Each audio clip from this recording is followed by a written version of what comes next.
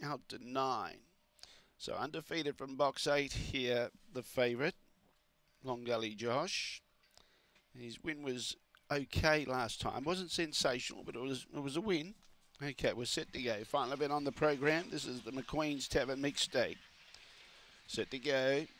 Away, Long Gully Josh began well up there, vying for the lead. Going with it, though, was Charlie's Chance. Although, no, in fact, going with it was ICD Escort. Charlie's Chance chopped out of it. ICD Escort and Long Gully Josh side by side. Then, in turn, Charlie's Chance is making ground about 2 lengths away. Still a chance in cracking back in the front straight. They fan across the track. Long Gully Josh, but Charlie's Chance too strong for Long Gully Josh. Third, either cracking back or ICD Escort, and not far away was Slipper's Soda. The others are at the tail end of the field. They included Portside, Alan Punter and Little Vossi, and the time is 22:57. Really dangerous when gets a sniff of the lure. Got a bit of clear running at a vital stage. Charlie's Chance.